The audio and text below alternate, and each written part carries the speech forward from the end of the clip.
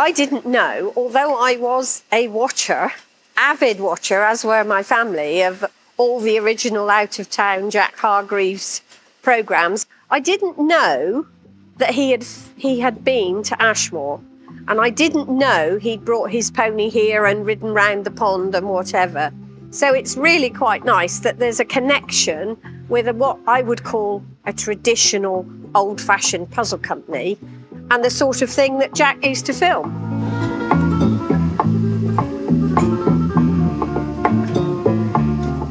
We are one of only a very small number of UK puzzle manufacturers making in traditional cardboard and in wood. I was a bank manager. Brian, who is the other director, was in building.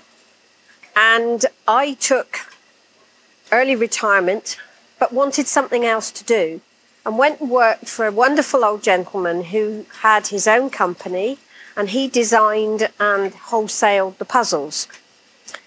I worked for him for a little while, and then because he was quite senior, well into his 70s, we came to an agreement and we purchased him, and we continued on in that vein, designing puzzles and selling them for a number of years. And then we looked around and we found a company that would sell us their puzzle equipment. So in 2008, as the whole world went into chaos, we thought we'll start manufacturing, and we found our current location, which was a cow barn.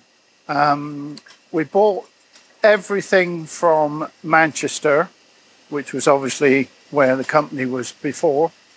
It came down, I think it was 30-odd lorries, container lorries, and it all arrived here, where we didn't really have a clue what we were doing, to be honest. Some of the machines we couldn't even turn on. We couldn't load them.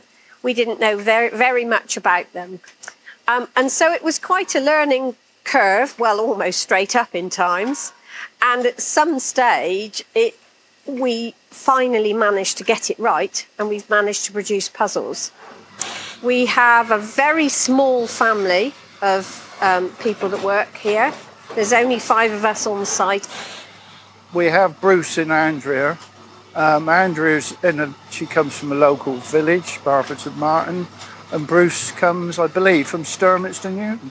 And they've been with us 7 or 8 years.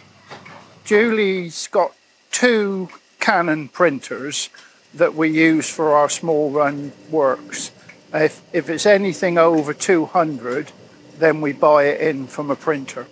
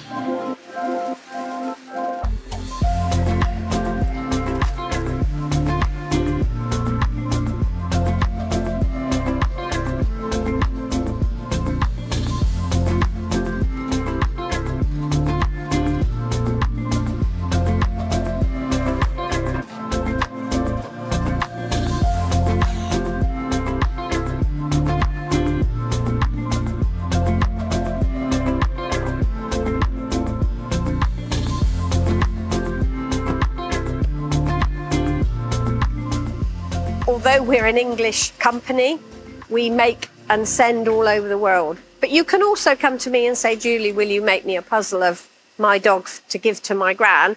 And we'll make you a single one off if that's what you want. And it's lovely. We really do have some really nice customers, including Balmoral, who are very special.